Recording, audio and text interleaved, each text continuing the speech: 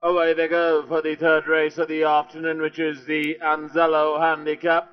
A bit sluggish at the start. There was Midnight Magic losing about 2.5 lengths at the start.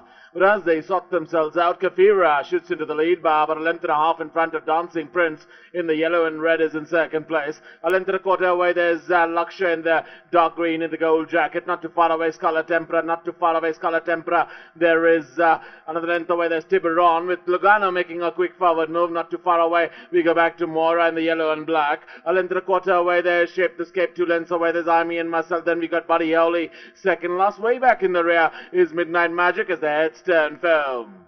Round the turn into the straight, and it's Kafira comes in on first. He's got a lead of about 1.5 lengths, 2 lengths in front of Dancing Princess in chase. Another 2.5 lengths away, Scarlet Tempera. Then we got Lugano and Tiburon, but Kafira now being challenged and passed on the outside by Dancing Prince. Further away, there's Tiburon. Then comes Lugano, but Dancing Prince has gone away. It's about 2.5 lengths in front of Kafira and Lugano. It's all over. Dancing Prince wins this one impressively from Kafira. Lugano is third with the money. Then we got Moira to finish on fourth. Then we got Tiburon. Me and myself, Scarlet Emperor, Lakshay, further away, Sure was Shape Escape. Then you got Midnight Magic. Last of all was the top weighted Body Oli.